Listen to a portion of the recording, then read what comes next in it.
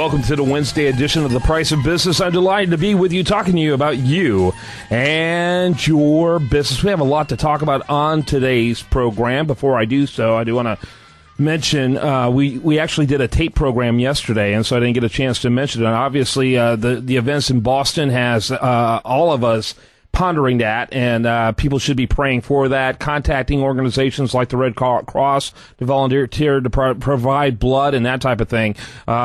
Events like this done by our enemies are a great opportunity to show our national unity, and I hope we do just that. But I did want to express that.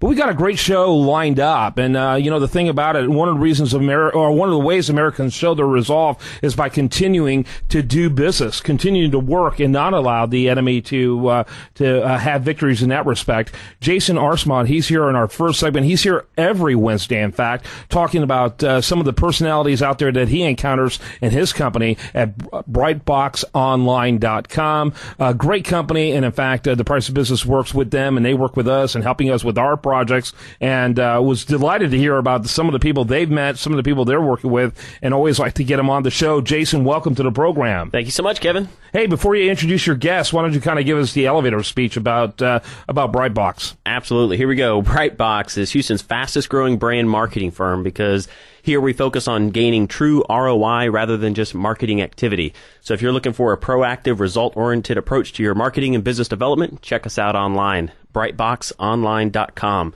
Today we have a wonderful guest with us. Business owners, listen up. Representative Rice Lummis from MP2 Energy. Rice, thank you so much for coming in, and welcome to the show. Sure thing, guys. Thanks for having me. Awesome. Hey, yeah, real quickly, kind of give us your elevator speech. Tell us what your company's all about. Sure. So MP2 Energy, we office in the Woodlands. We're founded in March of 2009, and we are a retail electric provider in Texas. We are also a Level 4 QSE. That's a qualified scheduling entity. So we manage about 1,000 megawatts of generation assets in Texas. That ranges from wind farms to coal plants to gas assets. Awesome. Jason? Great stuff. Now, I know you guys are doing some different things over there at MP2 Rice. Tell us a little bit about the recent launch of this demand response program you've got. Sure, yeah. So demand response is a unique product in the electricity business. It's been around for some time, but as grid scarcity conditions persist across Texas as the economy grows and the population grows, demand response is sort of one of these new tools that the grid operator is using to maintain reliability on the grid. And there's a fair amount of money that ERCOT has made available for commercial and industrial customers to participate in these types of programs. So we're out trying to market those opportunities and work with industrial users of energy to capture those dollars. Interesting. And so are you also working with businesses? I mean, do you provide electricity for businesses, or is it almost entirely residential? Very little residential, actually. We work with large industrial consumers of power, data centers, pipeline operators, petrochemical facilities, that kind of stuff. Yeah, retail power. Yeah, exactly. So very good. Jason? Tell us a little bit, Rice, what is the demand response? Is it an actual unit or a box? I mean, how does that work? Are you guys just monitoring that on your end, or what does that mean whenever somebody talks about that? Yeah, it's a good question. There's, technology in the electricity space has really been advancing in the past few years. At this point, pretty much everybody in Texas has a smart meter installed behind their home or business. And so what we've been working on and developing is a way to automate the demand response curtailments. So in a hot afternoon in the summer, as grid conditions get iffy, we have the ability now to remotely curtail our customers' loads if they are involved and interested in demand response programs. And we can do that basically dialing into the smart meters and the smart devices that customers have installed at their homes and businesses. Yeah, Rice, let me ask you, what exactly is your role at the company, by the way?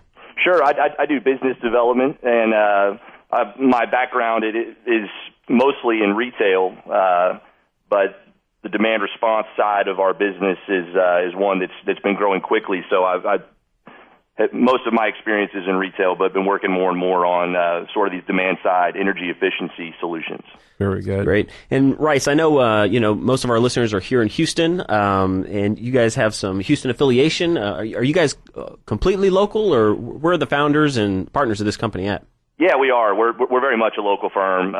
Everybody that I work with is from Texas, and the electricity business is consolidated a lot over the last couple of years. There are a lot of large, energy companies from all over the country and from all over the world that are participating in electricity in Texas. But our firm definitely has kept sort of the local feel to it, and most of our experience comes from the energy business in Texas. So we like to tell that story a little bit. We think it helps connect with customers out in the market. Absolutely. We take a lot of pride in that, don't we? Absolutely. We sure do. Absolutely. So talk about, what your projected growth is in 2013 and the years to come. What do you see are reasons why you grow? How do you project your growth? That type of thing.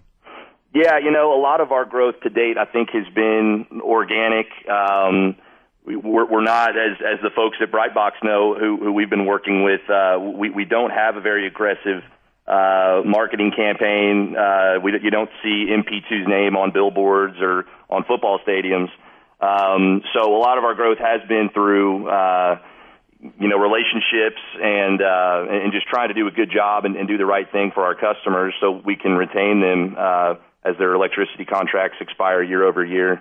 In looking ahead, we are moving to some states in the Northeast. Pennsylvania's got a great electricity market. States like New Jersey and Illinois and Maryland as well. So we're going to be moving to those states, those new markets later this year, and then as demand response programs grow across the country, places like California offer some good potential for us as well. So hoping to use our homegrown expertise here in Texas and expand it to other markets as they open up. Awesome. As we wrap it up, I do want to make sure we get your website out there, mp2energy.com, mp2energy.com. Thanks so much for being with us. Thank you guys for having me. I appreciate it. You bet. Great job. And also, thank you, Jason, as always. Very good content, great information, and looking forward. What do you got coming up down the pike as far as guests? Next week, we'll have a representative from Stewart Cadillac. They've got some amazing promotions and programs for businesses and small businesses, and so I think what they'll bring to the show next week is going to be pretty exciting. So will they bring us a Cadillac, though? We'll see what we can do. All right. I'm Kevin Price. You can learn more about Jason over at brightboxonline.com. Him and his cohort, Patrick, do a phenomenal job helping businesses. Check them out. More after this right here on The Price of Business.